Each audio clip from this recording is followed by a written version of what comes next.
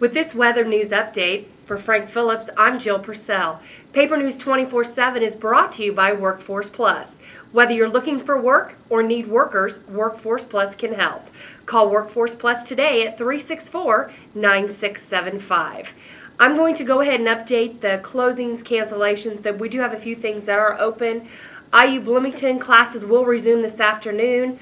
Purdue University classes and most operations are closed today. Wabash College is open. The classes are left up to the discretion of each professor, so you're just going to have to check to see if your class is on schedule. And PNC Bank is now open. Okay, thank you, Jill. It is a snowy mess out there. Looking outside our window, we can see the snow blowing horizontal across the street. And the county is under a snow emergency.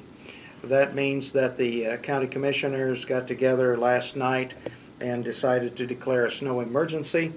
That means that you are encouraged to stay off all county roads. Stay off all county roads. Now that does not apply to the city of Crawfordsville. It does not apply to state and highways and the interstate. However, we are told that road conditions are terrible across the region. So use your own judgment, and if you have closings, please let us know by calling us here at the paper, 361-0100, extension 10, 361-0100, extension 10. Or you can send an email to F. Phillips, that's F as in Frank, Phillips with 2 L's, at the paper, the number 24-7.com.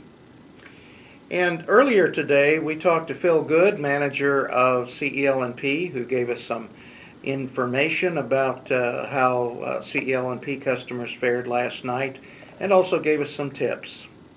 How has things gone overnight last night? We had 2 outages over the night, minor outages caused by the high winds and the ice. We only had 3 customers out overnight. We're in pretty good shape.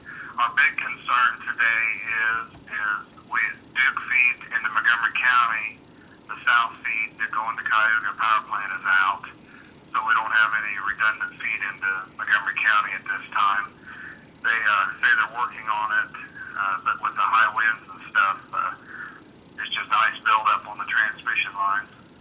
So we are seeing ice on the transmission lines in your territory? Southern Montgomery County and on into Park County and Vigo County, we've got more ice than what we got here. It seems that we got more sleet, which was a blessing. Mm-hmm. Yeah, because as you and I were talking yesterday, you said that the sleet does not accumulate on lines, but you said that the rain would. Yes, and we build our systems for about a half inch buildup of ice, and that's about it. And when the wind gets whipping those lines around, that's what causes the problems and tree limbs. Okay, and I think Jill had a question about how people ought to take care of their electronic equipment during storms. Yeah, good morning, Phil. Hi, Jill, how are you? I'm fine, thanks. I got a question. I had a caller call in and say, that their electricity's dimming on and off. And is it really hard on your electronics, on your TVs and, your furnaces? Should you shut them off? Should you unplug them? What's the safest thing to do? The safest thing to do is to unplug them, Jill. That is very hard on electronic equipment. Thanks, Phil, and we're back. Rick Holtz of the paper was out earlier today and decided to experience Hoosier weather firsthand. Rick? Thanks, Frank. As you can see, I'm standing out here on the corner of 231 and Market Street. And as you can see, there are more people out and about now. There are more cars on the road, and there are even a few businesses opening. You can check for a full list of closings and delays. You can always check the paper's website at thepaper247.com. Back to you. Okay, Rick. Well, stay warm out there, won't you? So, the thing to do is to call ahead if you're wondering if something is open. If you're sure it is closed, then enjoy being inside.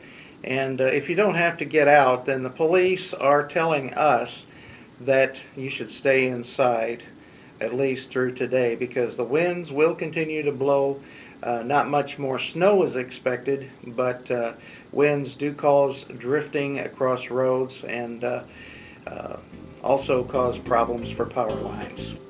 For Jill Purcell, I'm Frank Phillips. Be good to your neighbor. Paper News 24/7 is brought to you by Workforce Plus.